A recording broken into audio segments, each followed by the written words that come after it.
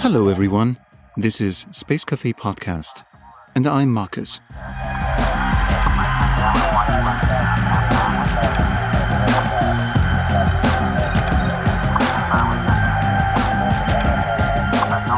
So, remember those geometry lessons from school? The circles, the parallels, tangents, and all that. Well, it turns out we were learning about more than just shapes. We were stepping into the world of a Greek genius, a mastermind named Euclid, and his system, Euclidean geometry. Euclid wrote a book called Elements, a 13-volume work that's like a greatest hits of ancient Greek math. It's full of ideas that have shaped our world and how we understand it. So Euclid came up with some simple but powerful ideas, like a point is that which has no part. A line is breadthless, length. The ends of a line are points. These ideas have been the building blocks for so much of what we do today, from inventing new things to building skyscrapers. But there has always been a question that bugged me. Euclidean geometry is perfect and precise, but our world isn't. What does it mean in real life that a line ends in a point and that point has no size? Where are the perfect circles in nature? Then came along non-Euclidean geometries, a new way of thinking about space that helped Einstein realize that the universe isn't just a box holding everything together. It's more like a fabric woven together called space-time. But here's the thing. Even though this idea is over 100 years old, it seems like it's still not widely understood. We still talk about time. We still talk about space as if they are separate things, not part of the same fabric. Popular culture has not yet adopted to those more than 100-year-old understandings. Without understanding space-time, we wouldn't be on the edge of discovering some of the universe's biggest secrets, like gravitational waves, ripples in the fabric of space-time that are changing how we see the universe. So, my friends, get ready for a mind-bending journey into the world of gravitational waves with our special guest, Dr. Laura Nuttall. She's a top researcher in gravitational waves, a senior lecturer at the University of Portsmouth, and a key player at the LIGO Scientific Collaboration. Her work is helping us uncover the next secrets of the universe. So, sit back, relax, and join us as we explore the universe with Dr. Nuttall, diving into the ripples in space-time that are changing how we understand the universe. Welcome to the Space Café Podcast. Laura, we met at the Royal Society a while ago. We did. That's a pretty fancy place, by the way. Are you a regular visitor of the Royal Society, or member maybe even? Not a member, and I'm certainly not, I think, more senior enough to be like a fellow of the Royal Society or anything yet. I think it's one of those aspiration things that most scientists do have. I've been a few times for various different reasons to present at conferences, but they also have like the Royal Society summer exhibitions where you sometimes showcase your research to the public. Yeah. That's always a lot of fun. So I've done that. So it's on your bucket list? Well, to be a member, definitely. Becoming a fellow? That's it, yeah. My father-in-law is actually a chemist and who is a fellow of the Royal Society. So, it's one of those things as well. See if we can get a family tradition going with a few of us in the Royal Society. There's a little bit of pressure. Maybe. It's one of those things that would be lovely if that's the case, but never mind if not. Like you said, it's a rather fancy place. It's always nice to visit. Yeah, absolutely. So you were part of a very, very interesting panel, a panel of astrophysicists and particle physicists talking about the current state of affairs in both worlds. So astrophysics being the large view of everything and particle physics being the microscopic view of everything. Is there any rivalry between the two of you? I think our science is different enough that there's certainly, if you like, rivalry in terms of like, I've got a really interesting discovery, I've got a really interesting result, certainly. In terms of funding and things like that, I think we're different enough. And like I said, looking for slightly different things. I think it's just such nice complementary information. It's different, Like, for instance, the way that I look for gravitational waves, I'm looking for like the wave parts of the gravitational wave. My experiments, what I know, doesn't really lend itself to trying to find the graviton or something like the particle equivalent of gravity, which is definitely in their alley. But I'd be honest, I'd love it if they did find it. Do you understand what particle physicists do? Do they understand you? How is communication between the two worlds? That's a really interesting question. Like, we've all done like university level physics and things like that. So I have a hand wavy idea of what they've done and stuff. In terms of like reading one of their papers, I definitely won't be able to understand everything in it, I don't think, and all the subtleties and intricacies that they do. We tend to meet at more general conferences and things like that. Like you said, the General Astrophysics Conference. For instance, recently there was the National Astronomy meeting here in the UK. So that brings together astronomers, astrophysicists from a wide variety of different fields. It can be sometimes really interesting just to hear, if you like, the latest results from people and stuff like that. I remember I got up early. I lived in the States at the time when it was the announcement of the Higgs boson, because it's, it's really interesting. It's really, really cool. And, I can understand little bits of it. I'm very happy sometimes to talk about it to the general public. I certainly couldn't talk to it at a research level, though. Absolutely. But both worlds are in the business of trying to understand not why we're here, but what we're made of, what matter is made of, where everything comes from. So the goal, the noble goal, is the same for both worlds, right? Yeah, I think absolutely. I think anybody doing some form of like astrophysics, looking up in the sky in some sense, like you said, is just trying to find answers to really almost anything. I might argue that the particle physicists are trying to figure out, if you like, what things are made of. Like, I might be trying to figure out, if you like, what proportion of things are made of in the universe. Like, and what proportion of the universe is dark matter, what proportion is the dark energy. It might be the particle physicists actually trying to figure out exactly what that is, for instance. They might have the experiments that might be able to reproduce certain conditions or something like that, let's say. But like you said, we're all in it for the same gig, really. We're just really, really interested and just really trying to figure out what's going on. At the extremes, at the fringes of both disciplines, do both meet and merge at the very end? I bet we will. It kind of comes down to this idea of like a grand unified theory of sorts, isn't it? Right now, gravity is really not well understood, I think we're happy to say. Like, for instance, we understand it on the large scale thanks to Einstein. If you like, on the local scales, we've got Newton. But we really don't know what's happening at the quantum scales, let's say. And I think that's something where we need to kind of join both fields in some sense. And extremely clever people, much cleverer than I am, for instance, who will be thinking about these different theories and how to test them and stuff. And it'll take bringing together different disciplines and different approaches to different things. So I bet that's one way in which we'll meet, let's say.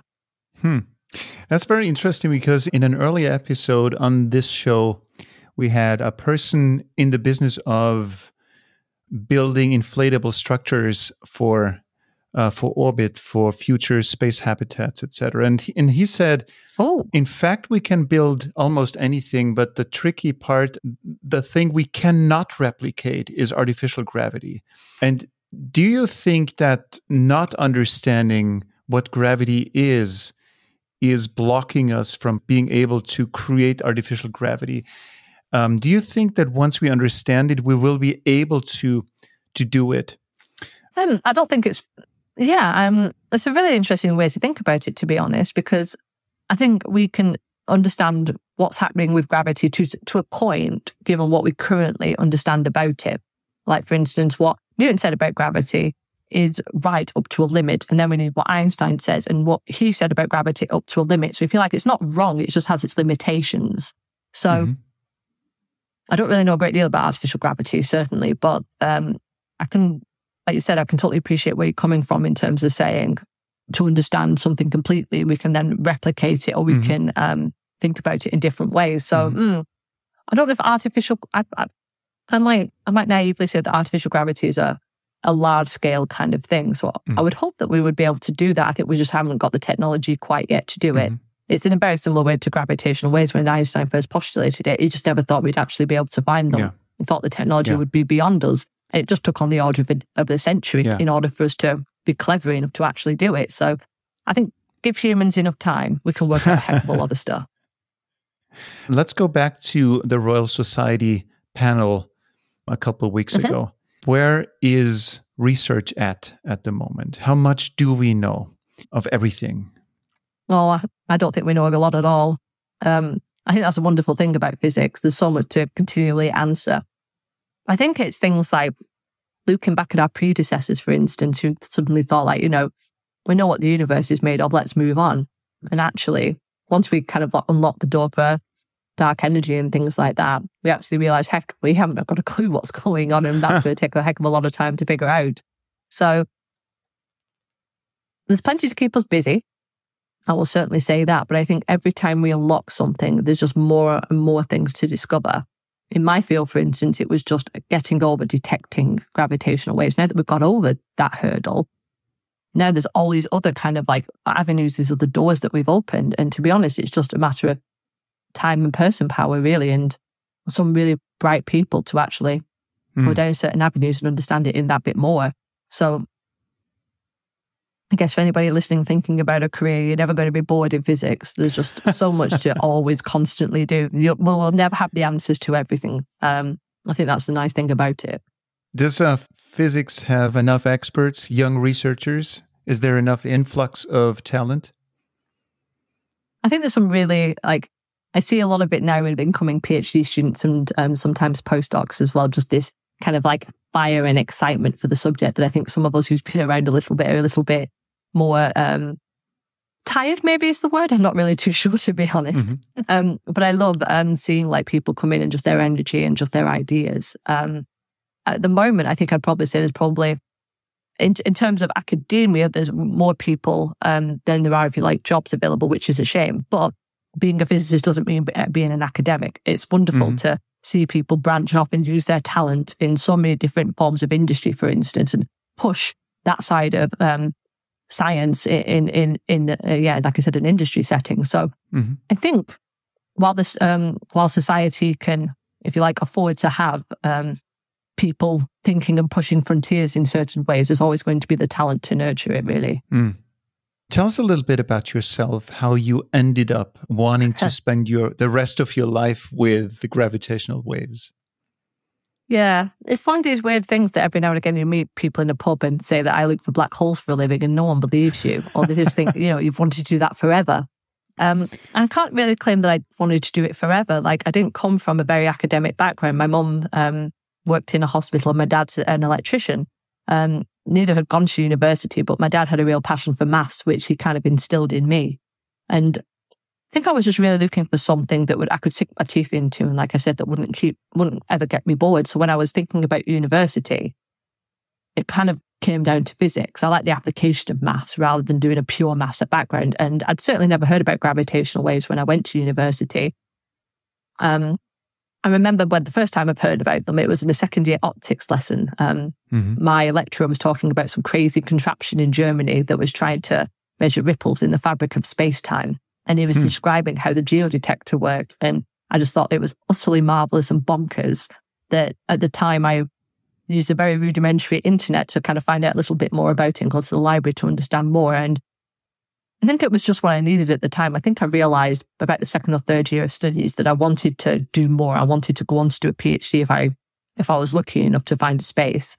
But I didn't really know what area excited me the most. And I think it was when I heard about gravitational waves that was it. I was kind of hooked. And luckily I got a PhD in the area. And I think I've just, again, been lucky at the right points in my career that opportunities have arisen. And I've just never left the field. I've been researching gravitational waves now for about 14 years. Let's get this thing out of the way now. What are gravitational waves? Yeah, it's a very odd concept and certainly not something that you think about all the time. So the definition is that gravitational waves are ripples in the fabric of space-time. There's a lot of going on in that, just like one sentence. So I like to try to break it down a little bit. So to understand gravitational waves, you have to understand what Einstein says about gravity. And what he says is that gravity is actually a curvature of space-time. It's not a force in the way that we kind of are taught about gravity in school. It's not something that's, if you like, sticking us down to the Earth or something like that. It's actually all due to this substance called space-time and how it bends and curves, and the characteristics of those bendings and curvings dictate the strength of gravity. So, for instance... Is that analogy with that ball on that cloth and curving that piece of cloth in its path, is this an analogy, a valid analogy? I think so, certainly, yes. I like to think of, if you like, what space-time is in terms of something like a trampoline, a stretchy substance that has a bit of give, but, is a bit stiff. So if you like said, if you put a ball in the middle of a trampoline or something, it'll bend around the ball, and how massive the ball is, how much mass it has, will dictate how much the trampoline curves. Take away the ball and put something more massive there, let's say me, I will cause the trampoline to bend even more around me. It'll be more steeper, if you can probably imagine. And that steepness is what's dictating the strength of gravity. And so if you have something that's really massive, say the sun or something like that, it'll cause space-time to bend an extreme amount, and that's what's keeping the Earth stuck in the orbit around the sun. It's this curvature, the idea of curvature. So in a similar way that a boat moves through water and produces ripples, if an object is moving through the space-time, it'll cause ripples in the fabric of space-time that will propagate away from the source, and they travel at the speed of light. So really anything that travels through space-time will produce gravitational waves. So you have to indulge me and imagine that I'm waving my hands at you right now. I will be producing gravitational waves because my hands are moving through space-time. They're accelerating, decelerating. Sure.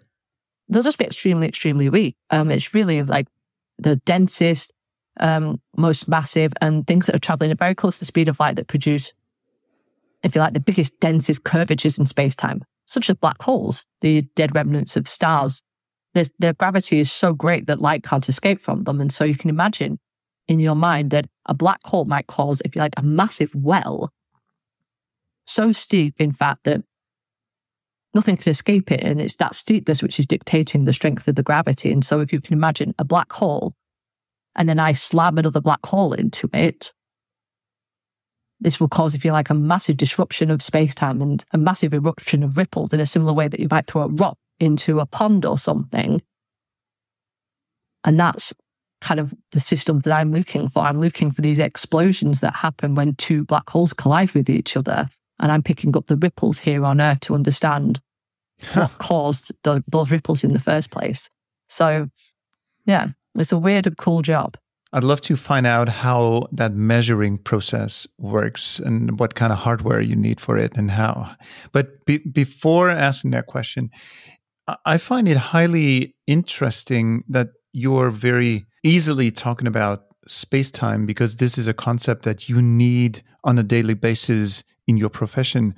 And it's been around ever since Einstein. That's 100 years, more than 100 years ago. And still, it's not a concept that has found its way into our everyday life, into our everyday lives. We still talk about space, and we still talk about time, but never about space-time. That's very interesting that this has not found its way into everyday life. Yeah. How's that to you? I guess as somebody that, like you said, deals with it all the time, I kind of switch my brain on for work and kind of switch it off. It's just like, for instance, like right now when I'm chatting to you, I'm wearing a watch. I keep time very separate to my location, if you know what I mean. So it's the idea that right now I am sat stationary, so my XYZ position is fixed, but I'm moving through space-time because time is ticking for every second. And it's just it's just those ideas that we don't need them for our everyday life here on Earth. Like, gravity isn't very strong. We're not traveling close to the speed of light. The only time that we kind of really need these concepts is things like GPS. So Google Maps would be terribly wrong if we didn't actually understand what Einstein says about gravity and think about it in this way and think about, the signal from your phone. So with Newton's equations, there would be no GPS. It'd be completely wrong. So it needed Einstein's equations. Yeah, it'd be completely wrong. So it's just things, for instance, like the signal, for instance, let's say bouncing off a satellite or something like that, coming back to you. It actually has to travel out of the gravitational well of the Earth to get to the satellite and back to you, for instance. And so you've got to think about things like that. Or it's a lot to do with the timing. The timing would be off in terms of like you telling, if you like, the satellite where your position was and stuff like that because of the gravity of the Earth. It's very subtle. It's not very much, but it's enough that the effects would really propagate. And so you'd be out by kilometers if you didn't actually have, if Einstein's theory of gravity wasn't, if you like, built into GPS. It feels like humans took the easy route to make nature understandable, and they segmented nature apart. So nature has always been a amalgamation of everything. And we, in order to be able to understand it, we separated time from space, because otherwise we wouldn't understand that concept. And there is no equivalent to time and space in reality. Yeah, I think that's a very fair point, really. I think we've constructed, if you like, a system that works for us. And now we're trying to understand the universe according, if you like, to our system. And so I think, like you said, as we start to learn more, like we did with Einstein 100 years ago, where we've actually got to meld those ideas together to understand it fully, then we'd have to rechange our definitions. So we don't really teach that in school because it's not really very important for everyday life to understand the planets orbiting around the sun. You can get a decent enough idea with what Newton says about gravity. You don't really need to understand what Einstein says. So that's why I feel like we teach it at university for people really delving into the ideas. But I'm sure when we understand what quantum gravity is, it'll be, like you said, a completely different coordinate system. That again, I don't know if I'd have to learn it, because if I don't need it for what I'm doing, it might just be something that, if you know, it'd be on it, not a need to know basis, let's say, but, you know, it's just, do you need to know it? There's so much to know. We can only have so much time to learn things.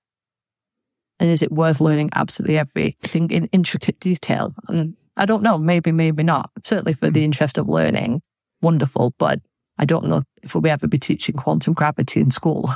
I'm wondering if in different parts of the world, there is a different understanding of what we're talking about. Maybe it's a European, Western, academic way of thinking and seeing that world.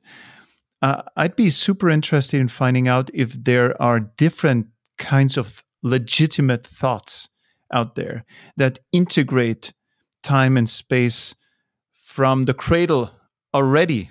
But maybe I'm not making sense right now. I think I understand what you're saying. I think a lot of obviously what we do is dictated by, at least if you like, how science was communicated back in either now or back a century ago or something like that. It was very dictated, if you like, by Western kind of publications and stuff like that. And obviously at some point we switched from individual languages to most publications now are in English.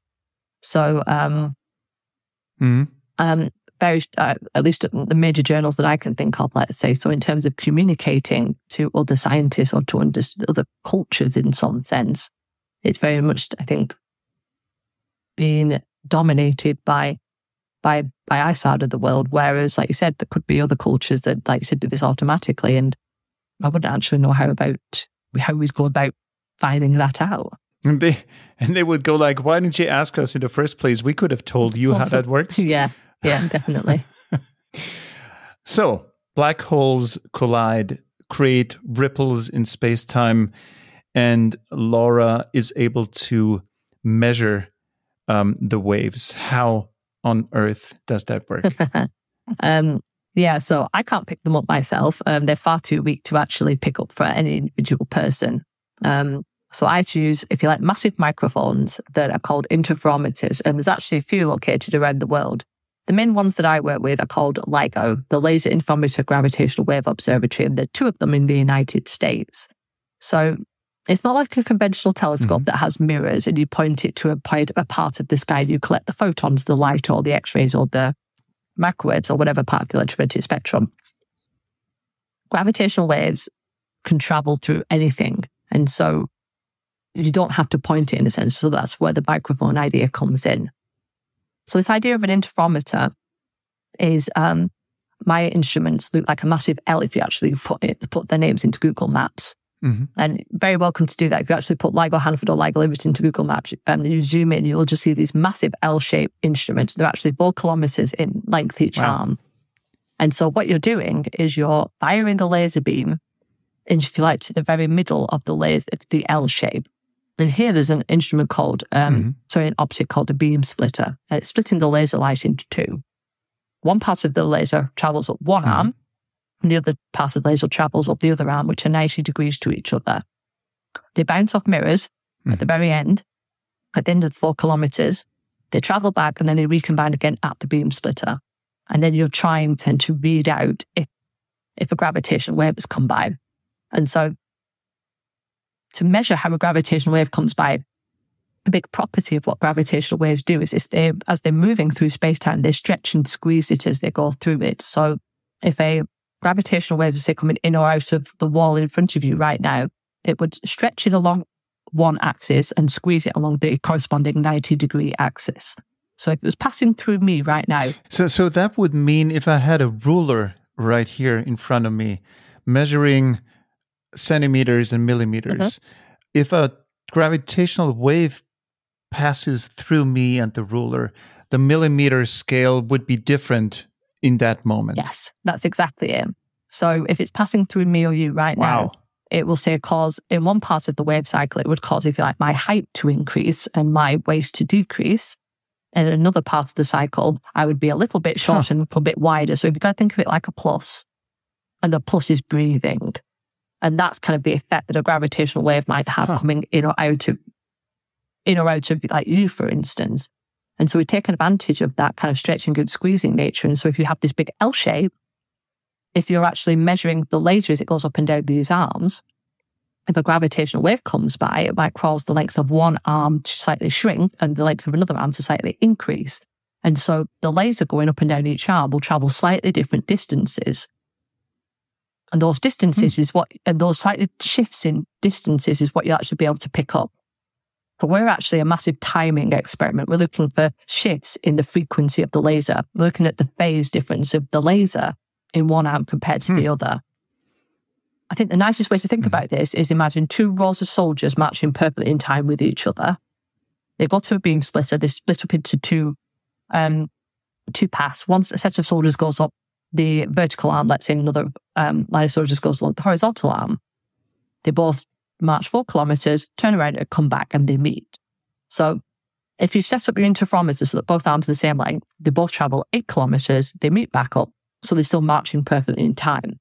If a gravitational wave comes by, it will change that path length ever so slightly. So one line of soldiers will travel a slightly shorter distance to the soldiers in the other arm. And so when they meet up, they'll be marching slightly out of time with each other. And this slightly out of timeness tells us what type of gravitational wave has actually come by. And so this is how we can actually determine the size of the black holes, where they are on the sky, and some of the intrinsic properties about them and stuff like that. It's a very distinct fingerprint, if you like. And that's what it is that we can measure. It sounds bonkers. And when I first started talking about this, like over a decade ago, when I mentioned that the arms in my detectors change by something like 10 to the minus 18 meters by 2 colliding black holes, that's usually the response I get. People laugh at me because 10 to the minus 18 meters is crazy, crazy tiny. Like, the tiniest, I think, part of your body, like, the nucleus of an atom, is about 10 to the minus 15 meters, like an electron or something like that in your body. It's 1,000 times smaller than that. It's absolutely bizarre to think that we're clever enough as humans to build technology to pick up that tiny length change. And we can very much pick up this length change in the instruments in the United States. There's one in Italy. There's one in Japan. And so if we see them from various locations across the world, we can easily and happily say it came from up there in space and not caused by an earthquake or a car or something like that. This is, as you said, completely bonkers. And how on earth do you pitch such a project to any kind of investor out there? You would tell the investor, so there is black holes colliding, and we think, because Einstein proposed it, that there could be ripples in space-time, and they are very, very small. So How do you pitch something like this to investors? Oh, I have heard stories about this from various colleagues that have been in the field a very, very long time. I think it was because obviously it takes a massive international effort and a massive amount of cash coming from national science foundations from each country or something like that. And I think it was just the craziness of the idea, but it was just on this side, it was crazy in terms of such high impact if it worked, but it was just, if you like, believable. For instance, if we think about the people that won the Nobel Prize in physics for the discovery of gravitational waves, you got one guy, Kip Thorne. He was one of the major players at the time who thought about the theory. 2 neutron stars, 2 black holes or something like that colliding. And we knew neutron stars exist. We have pulsars. And so they should, in theory, collide. And we've had various evidences of these things being in binary systems and things like that. So there should be gravitational waves from these things. So that's one aspect. Kip Thorne. Ray Weiss was someone who really thought about the instrumentation and actually thought the ways in which you can beat down the noise of these instruments in order to make that measurement. And then Barry Barish was the person that could actually bring together a collaboration of many, many hundreds of different scientists in order to build the community and build the tools and the effort to actually do all of this. So yeah, it's mad, it's crazy, but I think it was just this side of believable that it captured people's imaginations. Why is it important? Why would we build such machines, such detectors? Can we make money with gravitational waves? I think in terms of gravitational waves directly, no. That's definitely if you like the blue sky idea. We want to figure out what the world is, or if you like what the universe is and stuff like that, which is really nice and poetic. But really, that's not really how you sell it. But probably what I would say is kind of like the technologies that we have developed along the way, and the way that we have trained people to make these detections, have then gone off and done some utterly amazing things in industry. And so the precision lasers that we have to make for our instruments, I think, have been used in various bits of medical technology and stuff like that. We have to isolate parts of our detectors to such precision. We have some fantastic seismic isolations and things like that. And the algorithms and things like that we've developed in order to make these detections can actually be used in a wide variety of things. Really, especially in my research area, I think I would class myself more as a data analyst. These skills are very, very widely used in different areas. I have colleagues that have gone on to work in various different technologies. And I know one person, for instance, that went to go and work for a company that actually looks at finding your fingerprint on a screen to make touchscreen work. And so that's kind of what we do in a sense. We're kind of looking for those fingerprints in our data. So you just apply those skills in a slightly different way, and it comes out really well. So whilst you don't directly make money out of gravitational waves, I think I would probably say, in the same way for any other big science project, the technologies that you develop and the training of people that you do and the leaps that you make to actually do this kind of research can be applied to many other aspects of our lives. This is maybe a major and important aspect of science communication, to make clear that big science and investments in big science have collateral spin-off benefits that are relevant to society. So it doesn't really matter what the machine is for. So it's for the fun of science, it's for the fun of knowledge acquisition, but it doesn't really matter. What matters to society is the spin-off technologies. So in fact, you can build any kind of crazy technology, like currently at CERN, where there is lots of discussion about the follow-up collider. And that would cost, obviously, lots of money. And people will ask what this investment is good for and why there's not different investments and whatnot. So, in fact, what you're saying, it doesn't really matter what is built, because it will always produce spin-off technologies that make my smartphone better, that make my TV sharper, or whatnot. Yeah, I definitely think so. And it's just, if you try and pin down now what that will be, I don't think I'm the best person to think about that. Obviously some people will, but what I would say is that because academia typically has this freedom to push in different areas, we can push and find an idea And obviously we tell the world about it. We write papers, we go to conferences and talk about it. And then it just takes somebody with a bit of, if you like, entrepreneurship to go, that's a really cool idea. You know what? This would really work for this thing. And that's how, spin-off startup companies are made, for instance, and things like that. Taking ideas that have come from seeds for usually very big experiments and taking it in direction then to make our lives easier in a fashion. So yeah, I think I'd have to do a bit of Googling, but I'm fairly certain there's a decent amount of medical stuff that's kind of come out of this, for instance.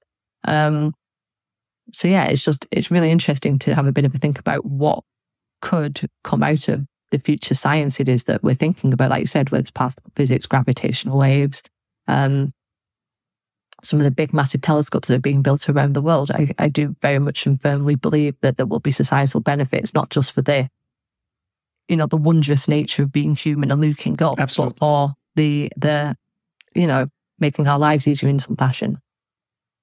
Do you look at the latest publications from the James Webb Telescope, the latest imagery? Oh, they're so pretty. Yeah, so there's something called the archive that most researchers look at every day just to kind of see what science and things are coming out. There's too many things to keep up with every single day, so you have to pick and choose what you read and stuff. But yeah, it's always really nice for a nice dose of like, oh, that's nice. And, again, just that dose of wonder sometimes. I think even though I look for black holes, which sound really cool, yes, you get bogged down in the specifics of exactly what your job is, no matter what your job is. And so every now and again, it's really nice to be reminded just how cool the universe is and, what cool discoveries other people are making at that time. I was going to go back to that notion of those very, very small wobblings of space-time.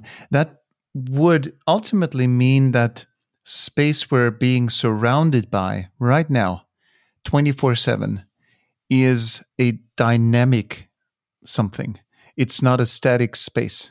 So it's permanently wobbling on very, very small scales and bending and changing shape. Is that right? Yeah. I guess you've got to have a bit of an idea that space-time is really stiff. It's not as flexible as a trampoline is the analogy that I gave. It's just the nicest way I like to think about it.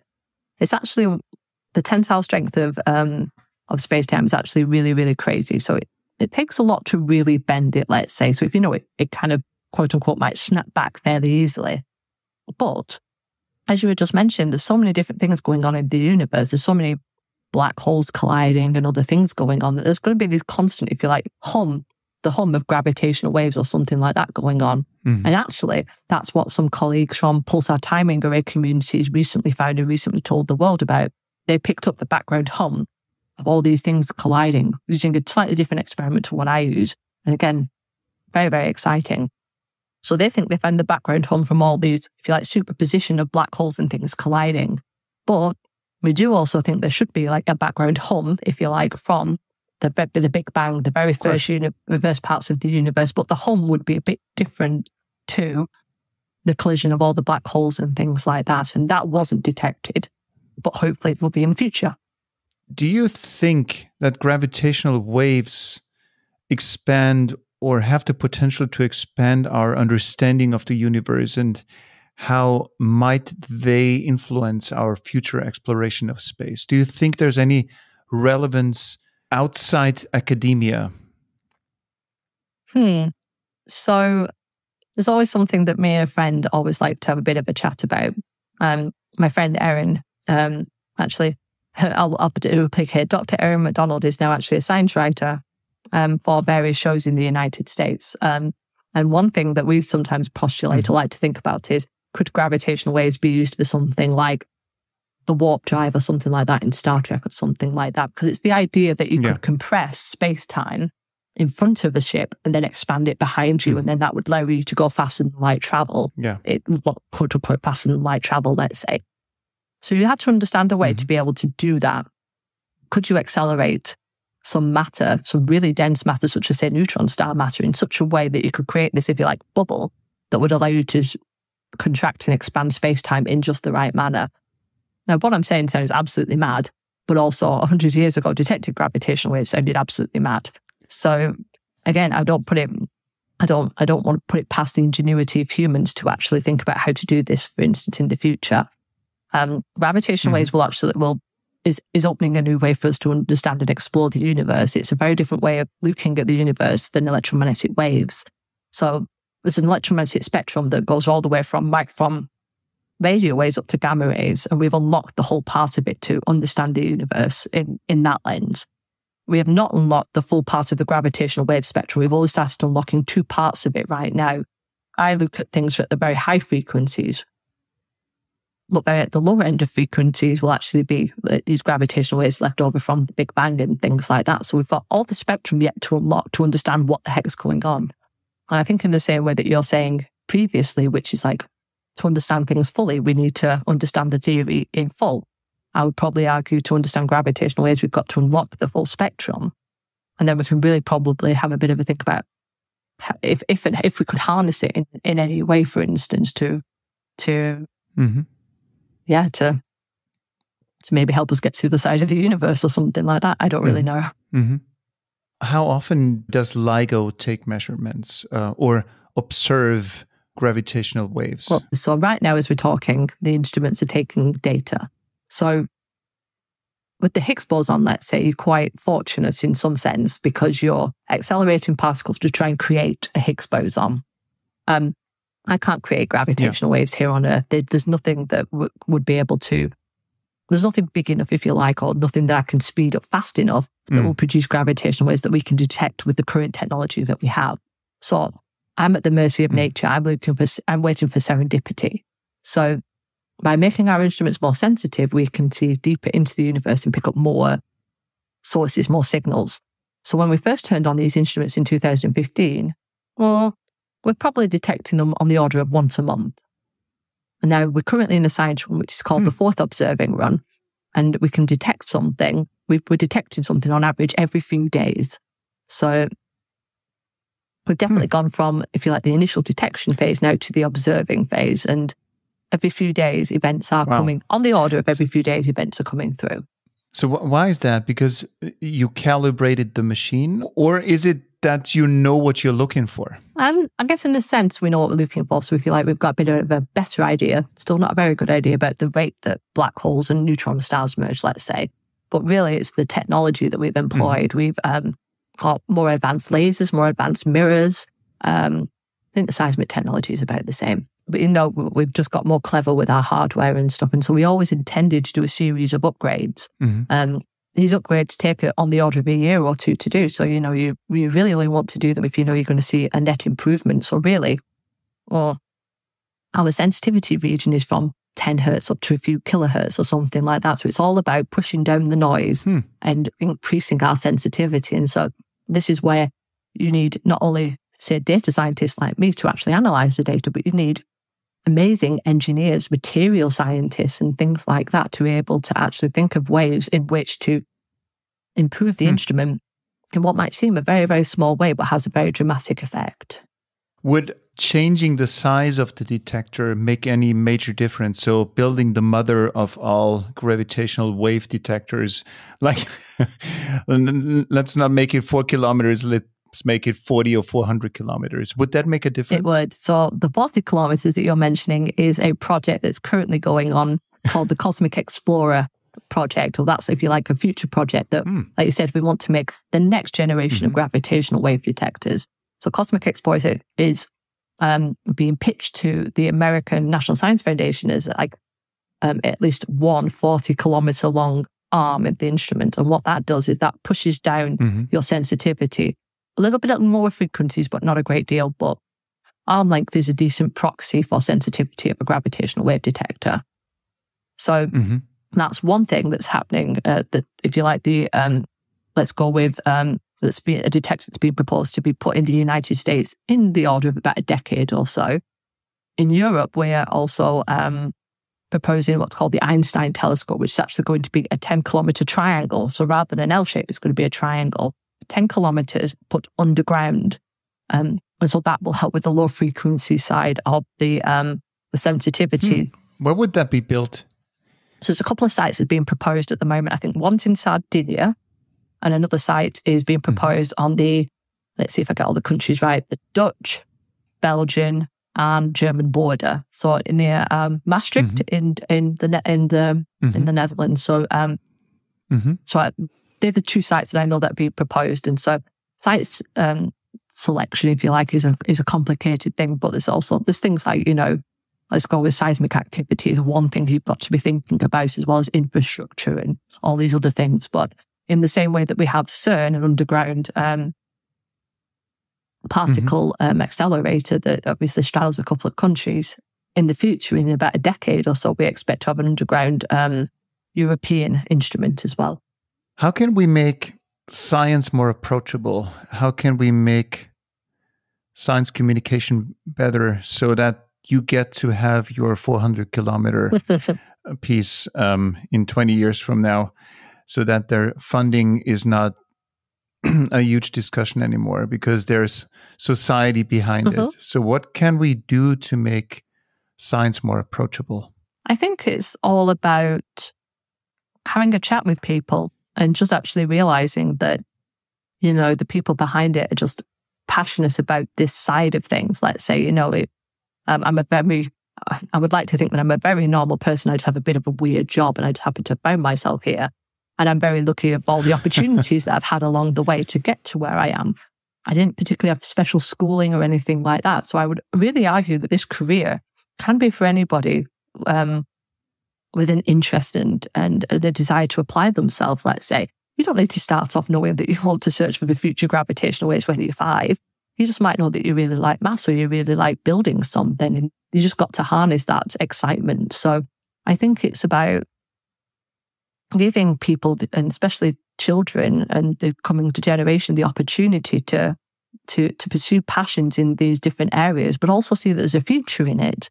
That whether it is academic or whether it is industry, you need all these things to work together in order to be able to do this. So whilst applicable research, let's just say a cure for cancer, everybody could get behind that because, you can really see the tangible benefits of it.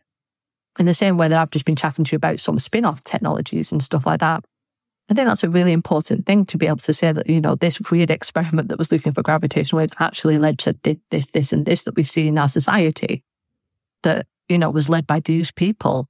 And the wonder of science, the wonder of astrophysics is never going to be in dispute. We're always going to be able to create and excite that passion. Humans always are going to be looking up into space, but I think it's the really being able to relate to everybody on the street, really. You have a conversation with somebody on the train, being able to explain what you do in terms of explaining why it's going to be beneficial for them, and understanding that, yes, it might cost them like a cup of coffee or something like that over the course of a year or 5 years or something like that. But, it will lead to these kind of like different things or these different understandings. I think if we just sit here and just say we need to do science for science sake, that's good for nobody. But, really explaining everything. And like I said, just making it for everybody. I think it's all about making it relatable. I think or telling somebody why it is beneficial to them is second line of defense, in my opinion. My first line of defense is to create that fire within anyone out there, to have a proper and strong narrative around, as we're talking about right now, gravitational waves. I think telling a random person on the street that their ruler is not the ruler they think it is, because it's bending, it's shifting shape, and it's measuring different measurements all the time.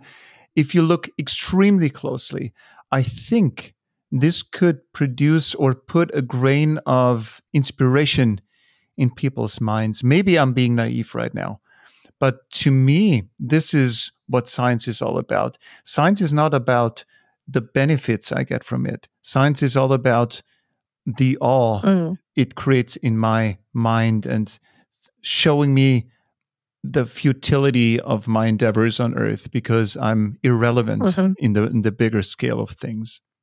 And, if I can reach somebody in that sense, that is wonderful. And, that's the reason why I got into what I'm doing. But I'll use my mum as a good example, who is interested in what I do, but she very much wants to know what the application is. I think she wants to know, like, what will it do for her, or what will it do for her grandchildren, or something like that. But when I can explain to her that even though it costs X, Y, Z to build these instruments, that, you get your money back in all these spin-off technologies or all these other things, then it's like, okay, then. So, taxpayers' money isn't wasted, let's say. That ticks her box. Whereas, for my dad, it would tick the box of exactly what you said. It's for doing it for the wonder, for understanding who we are and our innate desire to be adventurers and explorers. And, we just keep pushing the boundaries of what we know. I think my boxes are ticked if someone tells me that my world is not the world I think it is. And I think this is what science keeps telling us all the time. And this is the beauty, because all the convictions and understandings I have about the world are being tested and pushed to its limits by science all the time. And then once in a while, someone comes around and tells me everything is completely off and everything is completely different. And then we follow and we build a new world around that new understanding. And I think this is what ticks my boxes, that the world is as your space-time, as my space-time, it's a very dynamic place. It's not what it was a second ago, and it will never be what it is right now. I guess a nice way to actually look at it as well, in a very similar way to what you're saying, is looking at how science curricula has changed over the decades. We're teaching very different things that we were teaching, say, back in the 80s, and that's because of what we've learned along the way. Science isn't static, it's constantly changing. And so it does feed back into society in various different ways. Still, we live in a pre-Einsteinian world when it comes to basic education at school. We're still living in a Newtonian world. Because you need some crazy maths to understand Einstein. Yes. They don't want to teach tensor calculus at school. Maybe, I don't know, maybe they would understand it. So anyways, Laura, on a completely different note, would you be available for the next travel to Mars or Venus or wherever? Would you be ready to board a spaceship? I always said that I would. I do remember very vividly when I was in year 10 in school. So this is when you were about 14 or so. You're supposed to have gone work experience or something like that. And I remember filling in the form, handing it to a teacher saying that, I wanted to be an astronaut. And I remember his response went, I like a challenge. Needless to say, I didn't do my work experience in being an astronaut or anything like that. I did something much more boring. But it's something that I've always been extremely excited about. Every now and again, when you see candidate selections for things like, being an astronaut for ESA or something like that, you get a bit of, maybe I could do that or something like that. And I don't know. I've recently had a child. And so right now, I'd probably say I wouldn't get on a rocket or a space shuttle. Maybe if he's older, maybe I don't know. I guess my sense of adventure has been put on pause. Risk-taking. Yes, risk-taking is on pause until I guess I'm a little bit older, let's say, or something. So in my younger days, definitely. Right now, no. But I'm so excited to see when that does happen. Let's just play with the idea, because the reason I'm asking is that we created a playlist for the future space traveler on Spotify. And I'm asking each guest for their one tune they would want to contribute to that playlist. And this is a real playlist out there. So which tune for the very boring journey to Mars would you induct to that playlist? Oh, gosh. That's a really good question. You feel super bored. Interesting. But I guess a song that just kind of pops into my head, and it's just one that I love just because it kind of always gets me up and dancing around. So I guess if it could get me up and floating around and put me in a good mood would be I Want to Dance with Somebody by Whitney Houston. That's not taken. So it's not spacey at all. I was trying to think of something spacey. Great. But it's just something a bit different. And like I said, it always puts me in a happy mood. It's a long journey to Mars. You can loop it. One more question, Laura. This place, the podcast is called Space Café Podcast. Oh, yeah? It's a coffee place. And now and then in coffee places, you have an espresso to energize yourself, to energize your body. But this is a podcast, obviously. So why don't you share an espresso for the mind with me, with the audiences, something you feel like that could be an inspiration and a shot of energy to audiences? You can pick whatever kind of topic you want to pick. Oh my goodness. That is such a wonderful and deep question. I guess in some sense, I'll stick on topic, I'll stick on theme and stick with gravitational waves right now. So whilst I might have just mentioned previously, there was 3 men that won the Nobel Prize in gravitational waves. It was made very, very clear that whilst they were obviously figureheads for the detection, it was very much a village effort. It took scientists from across the world, scientists from very different walks of life to actually come together to build this technology. Science right now is not usually people in little rooms with their blackboards coming up with an idea and going like Eureka or something. It's about people with engineering backgrounds, people from data science backgrounds, people from, they might not even be scientists. I know people from all sorts of different walks of life, and we're all coming together for the same common goal. And I think it's really quite nice when you kind of bring all these kind of different ideas, these different cultural differences to work on one singular problem. And it's utterly wonderful to see everybody working together in that way. Sometimes in a bit of a cynical world, it can be really nice just to separate just that kind of like idea that right now I'm awake and I'm doing this, and someone's waking up on the other side of the world trying to go at it in the exact same way that I'm trying to go at it. And people are trying to tackle the problem in a different way. But if you like, we're all one big dysfunctional family working together to do the same thing.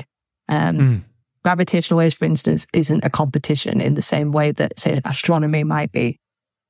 Our instruments don't compete with each other. We work together. And so by working together, I think it's the best thing to actually do these big science experiments to come up with these ways to tackle some of these big problems.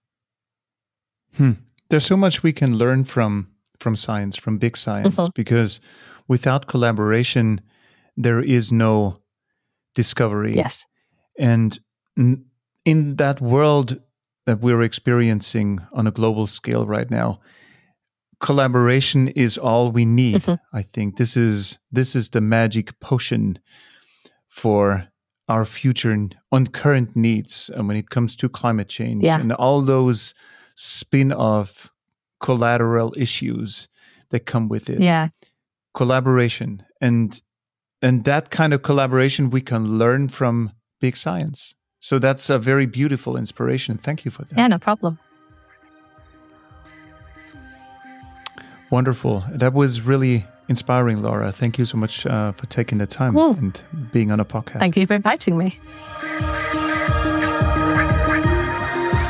If today's discussion has sparked your curiosity, I urge you to keep questioning, keep exploring, and keep gazing at the stars.